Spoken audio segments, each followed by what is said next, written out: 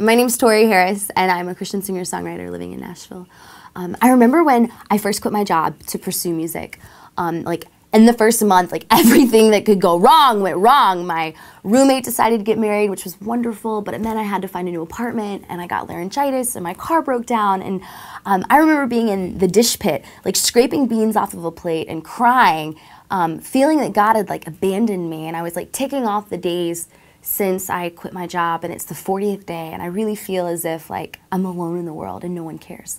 And then when I'm walking out of the dish pit that day, there was a woman there that, I mean, like she'd come into the restaurant, but I didn't really know her, we weren't friends, and she looks at me and she sees my name on my name tag, you know, and she says, "Tori, the Holy Spirit's put it on my heart to send you to a conference." And I look at her really confused, I'm like, "What?" And she says, "Yeah, it's for songwriters, do you write songs?" And I look at her, I'm like, "Yeah, you know, I do write songs, yes." And she says, "Well, wait, it's for Christian songwriters. Are you a believer? Do you know the Lord Jesus Christ?"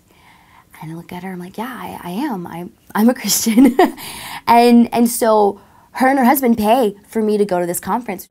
And at that conference, this major label publisher was there who heard one of my songs, took me under his wing, and from there, like, my entire life changed. And so now it's less than a year and a half later, and I'm full-time on the road. I have a top 100 record on iTunes, and it all started with the yes of this one incredible woman who didn't even know me, who said yes to the Holy Spirit. And her yes absolutely profoundly changed my world forever.